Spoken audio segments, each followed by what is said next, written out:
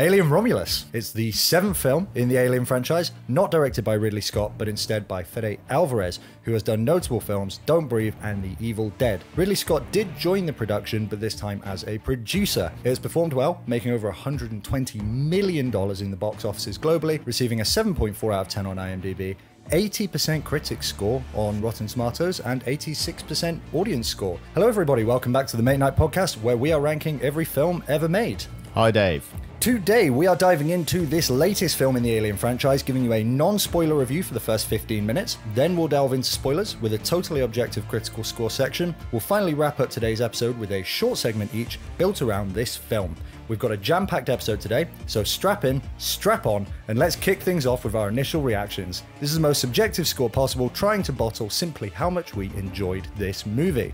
On the count of 3, Fred, I'm going to give you my score, and then you're going to follow immediately after me. Does that sound right? Shall I 3, 2, 1 you then? Yeah, go on then. Go on then. All right, you ready? Alien Romulus. I don't have any tagline. 3, 2, 1. 7.7. 8.4. Oh, wow. Okay, I liked it a lot, man. Talk to me. 8.4. Right. What does that mean? So, little bit of foreplay for our audience here. 6.5 for me is my differentiator between net good, net bad. Gut reaction here. How much did we enjoy a film? 8 is great. Definitively, 8 is great. And this was a great experience for me. I had a really, really good time. Several reasons. Atmospherically, I felt like all of the tension that they were trying to achieve, I was bought into. So this film is more geared or kind of more systematic of the first film rather than some of the other ones which go along the more action heavy formula, whereas this really plays on like the horror of the alien as an entity and also the actual genre that you find yourself in. So I really liked it. I thought the tenseness was well realized in a lot of cases. The horror elements were pretty well achieved as well. Although I didn't find it scary, I was brought into some of the jumps, and there are some jumps in this. And my Mrs. Rachel, who watched it, did find it very scary. So I think, maybe if you're going in for a bit of a scary time, you might find yourself effectively scared. I thought the cinematic throwback of it, I liked. I liked that particularly some of the shots, like the whole opening sequence, it really feels like 2001: A Space Odyssey, like the first Alien, like the silence of space, the way they've shot it, they've made it look like it's an older film than it was. And immediately when I'm sat in the movie theater watching this, I felt, this is great. I love this. I love watching this. So the throwback, the nostalgia, just generally, obviously nostalgia can be hard to do right. And this does take a lot of cues from other films before it. But because it was just my enjoyment of the film that I'm ranking this on, I didn't really care. Like, objectively and critically, it's not breaking any new ground. However, I just liked it. I had a great time. I had a really great time, actually. Everything that they were trying to make their audience do, I felt. Everything they were trying to make the audience feel, I felt. I really thought the plot was well done and well crafted. Some of the minor elements were a bit tedious or felt like they were treading some of the ground of other films. But still, without going into spoilers, I was bought in. I came out, was not only pleasantly surprised, but thought that really was a great experience. It was a good film. It was enjoyable, wasn't it? What about you? Yeah, I mean, 7.7 is good. Like, I was kind of getting close to the greats. So if anything, maybe I could have gone a little bit higher. I've got a little bit of context just so that anyone who's listening might just so they know exactly what's going on. So there's 7 Alien films. Alien 1979 was the first one. That would be the third in chronological order. So there were 2 before that one. And Alien Romulus follows immediately. So that's the 4th out of the 7. Humanity's struggling to live elsewhere in the universe and Earth.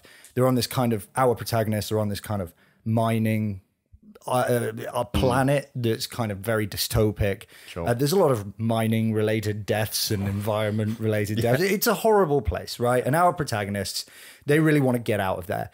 Now, the people who are of concern are Rain, who is the kind of the main character. She's obviously kind of the mirror for the original. Yep. played by Cailee Spaeny. She's an orphan girl in her 20s, I guess. And she's accompanied by one of these synthetics, who just like a robot, like Science from the original one. That robot's called Ash. He's the other character we need to worry about, played by David Jonsson. He's a robot. He's a bit pathetic at the beginning.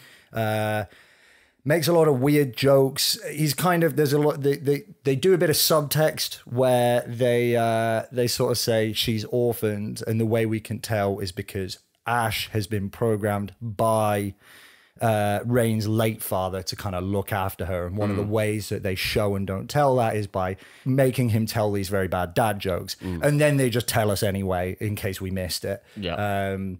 But the two of them, they care for each other very deeply. And then basically, aside from those two, there's just everybody else, which is their kind of ragtag crew of people who, I'll be brutally honest, didn't really matter individually that much to the film. You got the angry one. You got the technically proficient one. You got the heartthrob. You know, it's a crew. It's a crew. This film...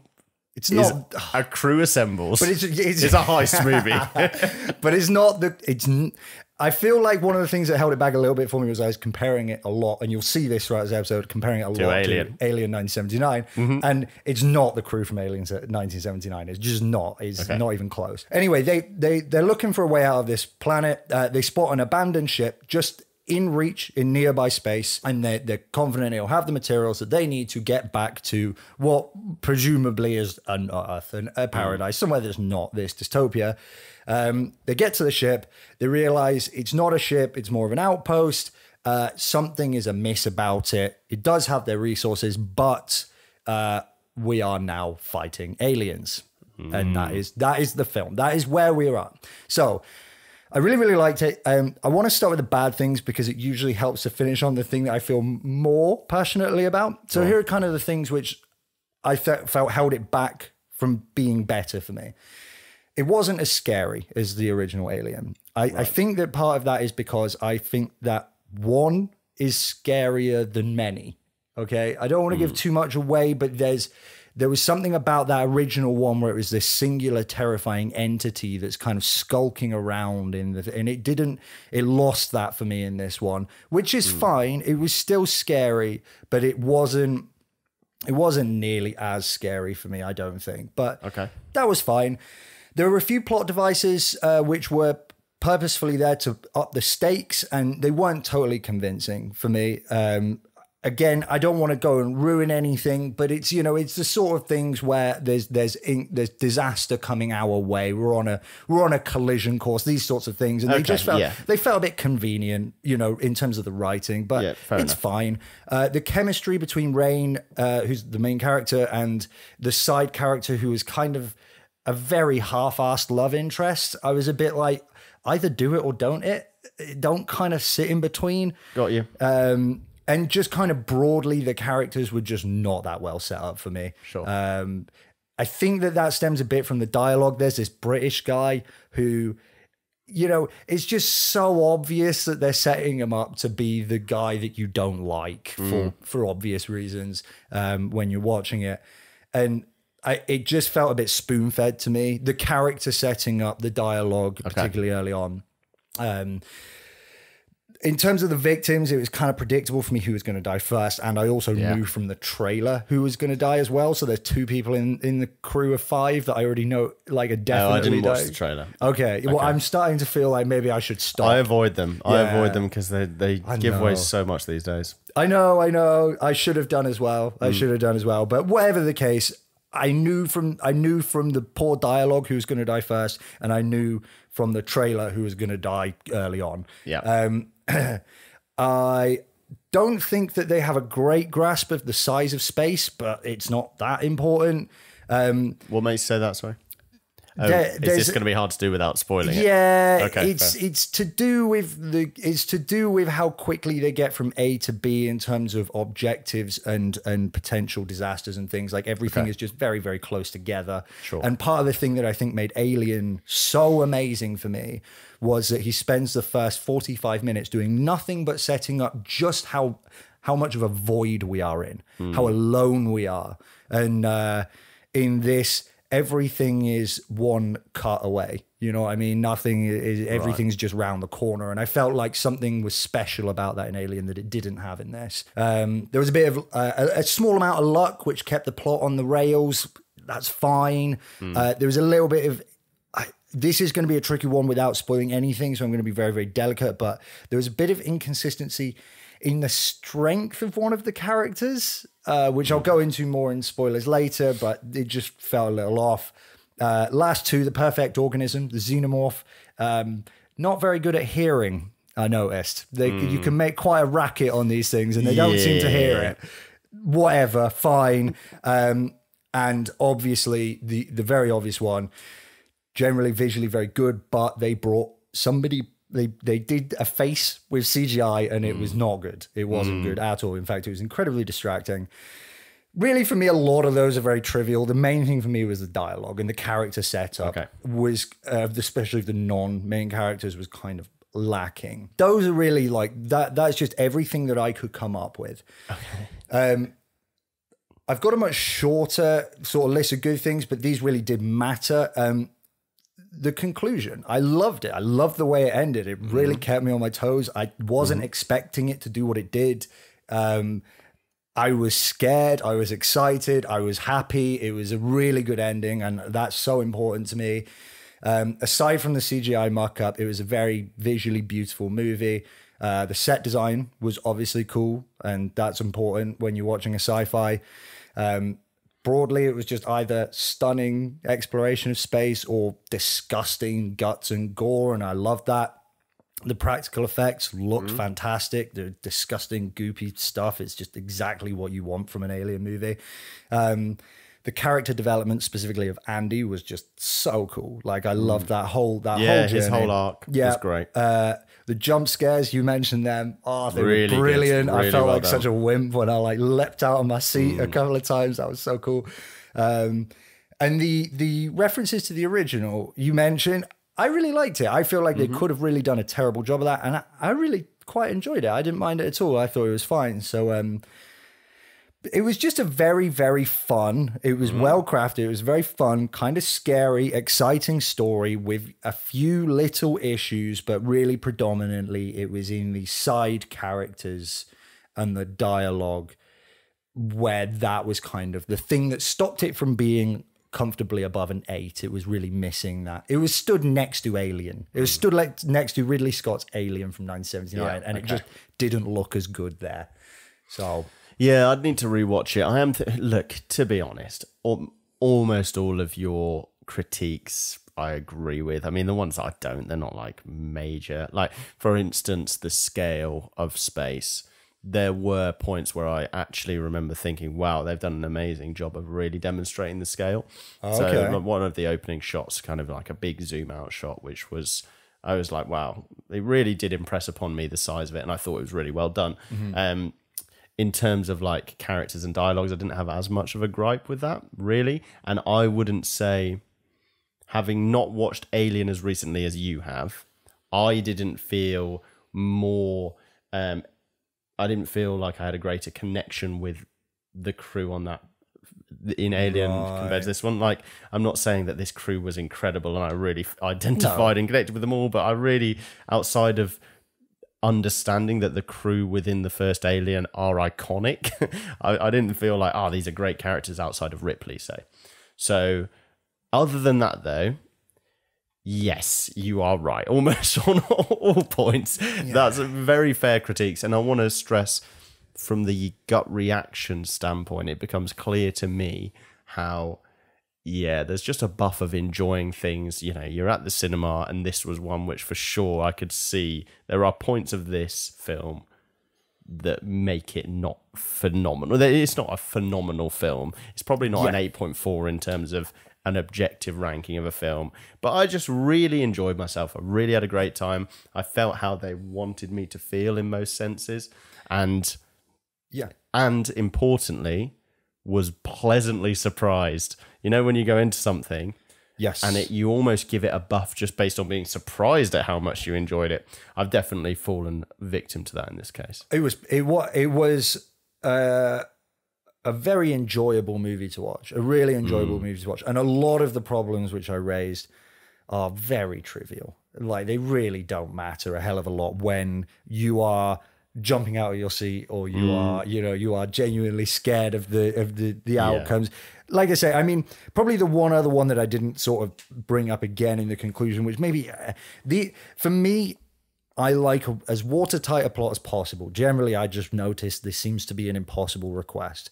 But there were a couple of plot devices which now we could go into spoilers. I might bring up. I think we've had a good bash at going non-spoiler. So maybe yeah, okay, excellent. So specifically, there was a scene where they have finally. God, guns are effective against these guys. I always thought these xenomorphs were so much scarier until I saw guns just like a single gun tear like 20 of them to pieces. Yeah. Effective that. I loved the whole like, okay, right. This gravity thing. It wasn't like a malfunction. No. It was like, no, the ship is intentionally switching its gravity on and off. Yeah. What is that about? Fair enough. Yeah, the gravity device... I kind of forgot how much it was there just to be useful. It was so useful and so pointless.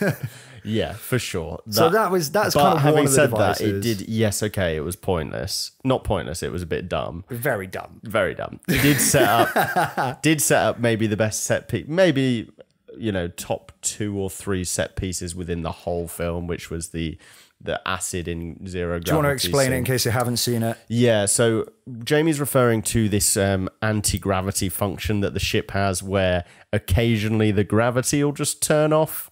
And so they are effectively all floating in space. Once every few hours. Once every few hours. And then it will... Or something. Yeah, for an arbitrary amount of time. However long the plot needs. However long it needs it to be off for. And so then the ship will correct itself and turn the gravity back on as it would do. Right, this abandoned thing in space. So the characters become familiar with this. It happens a few times. And then when...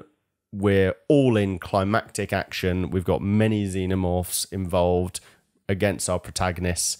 We have a set piece where they're effectively cornered, running low on bullets, and the main character, Rain, decides that instead, because she's worried about the acid blood when she fires these shots, just going and absolutely wrecking, causing havoc in the ship, which is a big issue throughout the whole film. They're worried about acid blood burning through the whole... This acid blood seems a lot more potent than it was in the first film, because they did have an instance where it didn't go all the way through in the first film, but in this time... But it was only a tiny bit in whereas, okay, in this case, it's like this is going to completely... She's just torn 20 of them to shreds. Anyway, she's face to face with all of these, and as Jamie was saying, the gun's very effective. It's great. One single gun. She decides to use the anti-gravity function. Did she turn it on, or did she just? I think she did. I think she did. She remembered they were cornered. Andy said a joke, which was to do with gravity, and she remembered, and she turned it off. But again, it's only on a timer or something. Yeah. Remember that?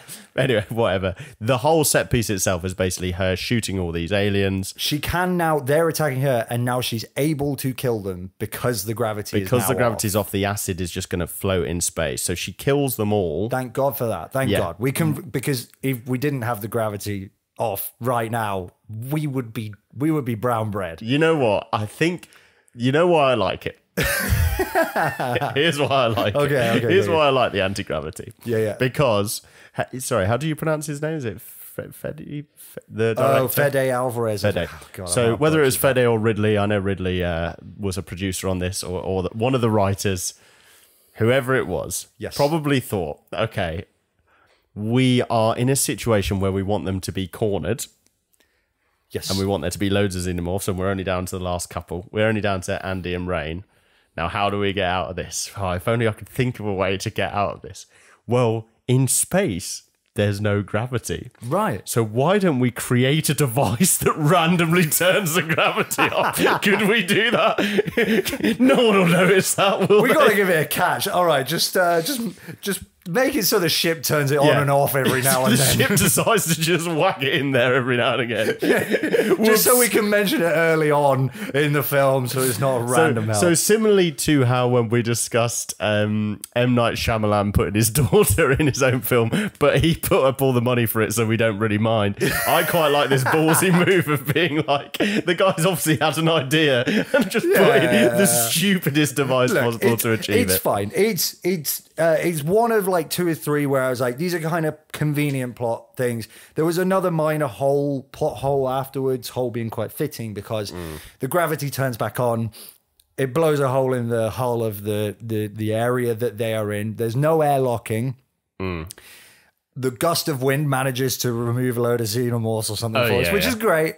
But somehow they don't just suffocate, which I couldn't figure out at the time. Which one was it? Was this near the end when they're in the shaft? They have literally they've turned off the gravity. They floated through. They've shot them all. They've floated through the floating acid, which was cool. They've gone into the lift shaft to get to their escape shuttle. There's no air. It's just a wire fence between them and the lift shaft. They start moving up the lift shaft, and then the gravity turns back on. Oh shit, because she's floating, so she's going to plummet to her death, and then all this acid goes to the floor, which was always their worry. And then it blows a hole in the ship, and it depressurizes, and loads of xenomorphs just get really badly impacted from it. Apart from our protagonist, they're fine, right? Yeah.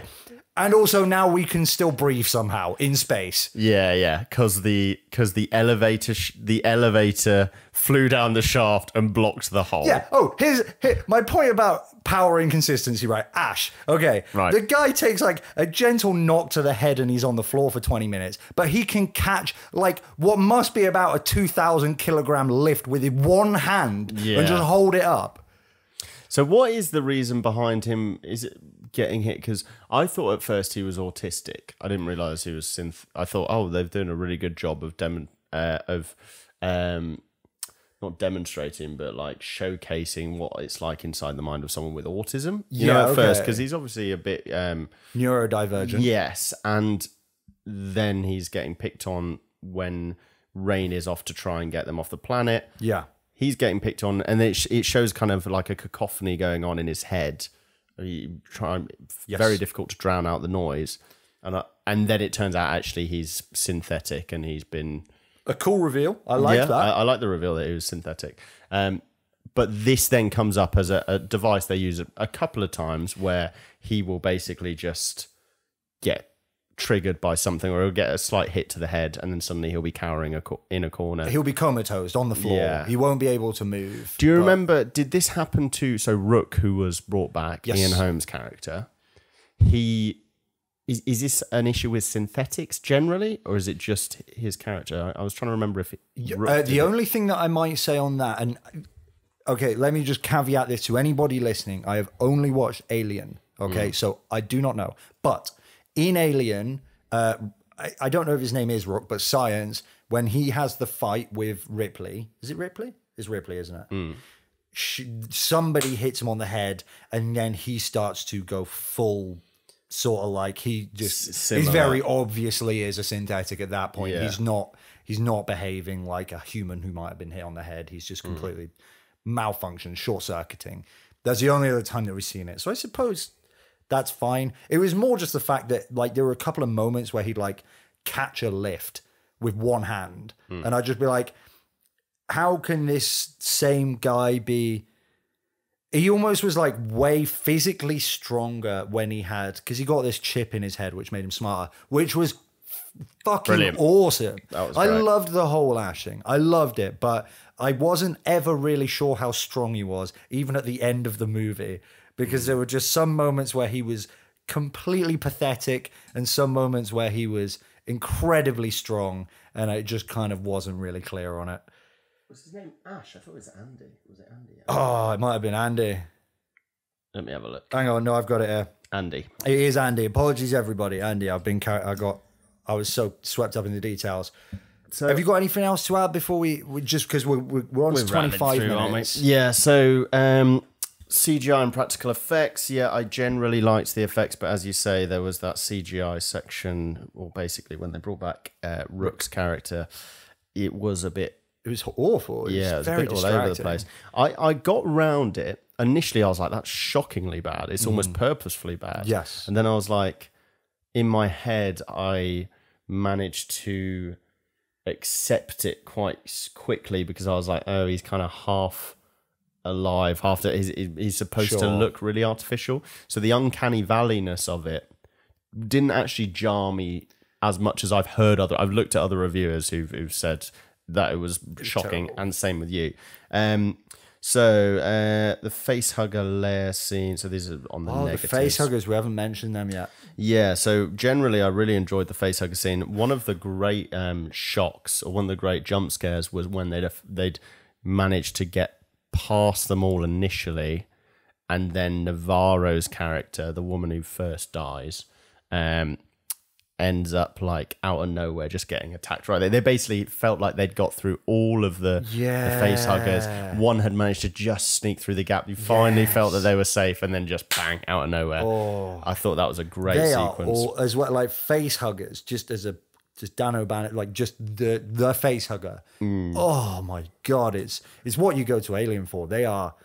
I prefer them to the Xenomorph. They're so much more disturbing to me. Yeah, the Xenomorph is just like a bit of a violation. It's so horrible. And talking of violations, like the whole ending, baby Xenomorph hybrid was. I loved that. I liked it as well. I was like, I could not fucking believe what was going on. I think they had. So that was something that was almost inspired by Alien 3 as well. I think there's a dream sequence, if I remember. It's been a while since I thought it could. I did want to. I don't think they've full on done something like that, but they've had like a dream sequence where Ripley was birthed an alien. Someone will correct me if I'm wrong there.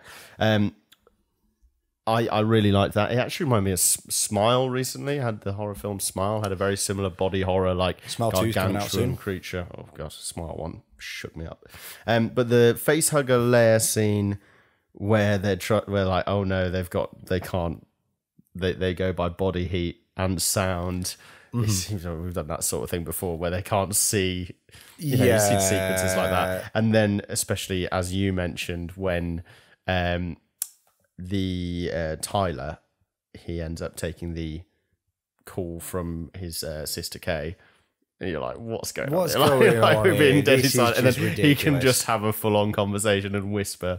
Yeah, that was a bit stupid. The length of the film, I did feel it probably didn't need that many endings, even though I really liked the last ending. Maybe it felt like they resolved it, and then they just brought another shock. Well, I've got a cool story for you there. You mentioned Ridley Scott's involvement. I saw a video of him explaining Fede Alvarez had shown him the first draft, showed it to the Ridley Scott, the guy who made Alien, the one and only. And Ridley Scott goes, okay, I'm not actually going to tell you what my feedback is. I'm gonna write it down, and then I'm going to give that to you, and you can take it away. So he writes it down. He gives it to Fede Alvarez. Fede Alvarez goes into another room, and he hears him kick a wardrobe, smash something, come back out and go, thanks for that, they're really good. And then walks off and makes every single one of the changes. Oh, really? Yeah, and the interviewer said, can you tell me what the kind of feedback was? And he said, I'm not going to give you any details, but he said, usually directors make movies too long, and you don't want to lose the dynamic element of your movie. And so that was effectively what I was doing, was I was trying to tell him where to cut back. And so that's to give everyone an idea of Ridley Scott's involvement in this. Yeah. He was very top level. This was very much Fede Alvarez's movie. And Ridley Scott seems to, presumably he'll have been involved in some technical elements. He'll probably been involved early on, but it sounds a lot like until that day, there was a lot that he just hadn't been involved in until that moment. So that's really interesting. I think that, interestingly enough, I'd be interested to see how long it would have been if he cut it down, because I really liked the whole end sequence. I thought it was really cool, but maybe it felt like we'd come straight off of a climax, off of a high, then into another. But it does that in Alien 1979. I know, but I don't think I really enjoyed that much in Alien 1979. I think there's a way to be a bit more consistent with it. So minor gripes. I'll be honest, I really, really thoroughly enjoyed this one. Really enjoyed it. There were issues with it, but I didn't really care. Well, I tell you what, on the topic of creators making their stuff too long, We were supposed to stop this at 15 minutes, and we're at 30. So we're going to have to rattle through our critical score section. So for those listening, this is really, our enjoyment section was really about, those gut reaction scores was really about just how enjoyable was this movie. But we are now going to rate it in a bunch of categories where we're trying to figure out how good the movie was in these different areas. We're going to start off with plot. We're going to do our absolute best to just absolutely rattle through these. Personally, I thought the plot had a really, really good driving force. Generally, I really like the whole escaping from, you know, these monsters. It was exciting. It was fun. The plot holes were fine. They weren't that bad. Like, you know, I've seen worse very recently. I would be happy with an 8 or 9. Yeah, I don't know. Yeah, so I don't think I could give it a 9 because, as you say, there was a lot wrong with it. Yeah, okay, fair enough. 8. Yeah. So was it great? Now, there were great elements for sure, and like particularly all of Andy's whole arc was amazing. But we'd probably put that under character. Yeah, but I mean, no, I more meant the story of it. So okay, how they used him to drive things on. Okay. So by making him he was very important. It's tied to the character, I do get as well. Okay, I think we go with a... Go on, give it an 8. To give you an idea, the other 8s we've got are The Sound of Music, Jaws, The Thing, Gladiator, Old Boy, and Dune Part 2. The 7s we've got are Alien, 500 Days of Summer, and Challengers. Maybe 7. Do you know what? Yeah, I agree. Okay, cool. 7. Character. I'm going to go out here and just say, like, there was Andy, who was really cool and interesting. Rain was absolutely fine. And I did not give a shit about anybody else. Fair enough. The Xenomorph. Yeah, right. He's good. He's fine. But Is even that a then, character? there's just so many of them that I kind of don't really... Yeah. Okay, so what are we thinking? Andy's definitely a 8, maybe, let's say 8 character at least. Yep. But other than that, like, Rain's cool, but not an 8. If 6.5, which we can't give, is bang in the middle, I would say 7. For all the characters in Alien 7, Romulus. do it. Yeah? All right. 7 it. Dialogue. Okay. Go on. What are you thinking? I didn't like... So they had obviously a lot of tie-ins to the last ones. Now, there was one specific quote, get away from her, you bitch, which is from Aliens. Yes. The most famous line in Aliens. And the delivery on it, it's not just the delivery, but maybe I'll go into dialogue here. I don't know. The dialogue wasn't that great, was it? I didn't think so. like it. What made it bad for you? It felt... It tied quite closely into character where I felt like the dialogue was spoon-feeding me how I should feel about these characters. That was really what bothered me about it. I don't generally mind a bit of exposition, but what I do mind is the British guy being a complete and utter asshole for the whole thing, so that we know for a fact this is the guy that we shouldn't like. I immediately thought of him when you said... it's stuff like... He was the worst, but generally no, he was really the problem. If you took him out, I guess the dialogue wasn't that bad. It really was him that was pissing me off a lot. But I didn't think that the dialogue was especially good in this movie. No. But aside from him, it also wasn't atrocious. I'd probably go with a 6 for me. 6. Sick. Performance. I'm going to let you lead this one. So my favourite performance is Rain, who is Cailee Spaeny. She was good. I think the best character is Andy by an absolute mile.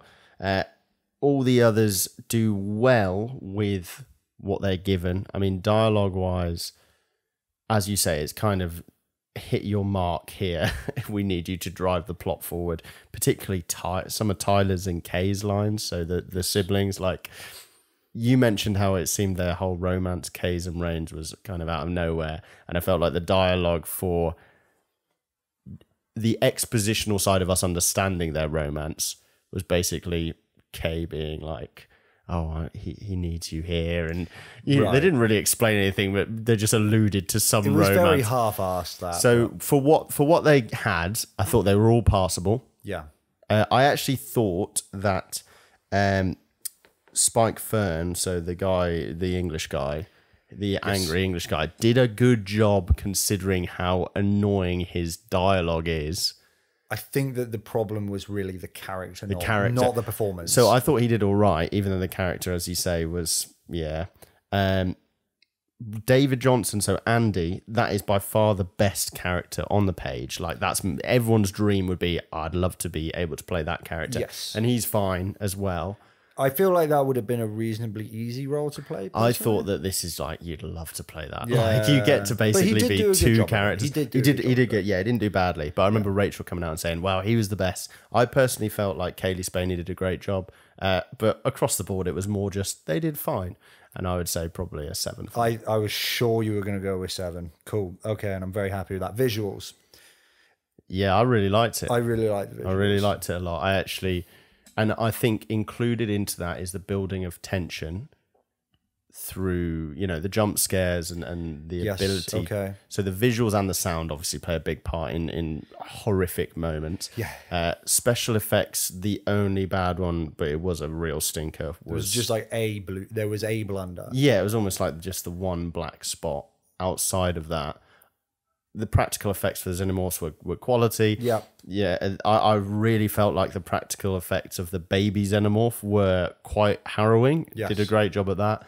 Some of the scenes, the disturbing scenes, like the birth, were just so visceral. Oh, that was just awful. And then aside from that anyway, like the shots, the opening shot, the opening sequence in space, the silence of it, I remember being like this. I was immediately like, I like this. That's really what Alien is for, man. Yeah. So I am in the 8 or even 9 realm.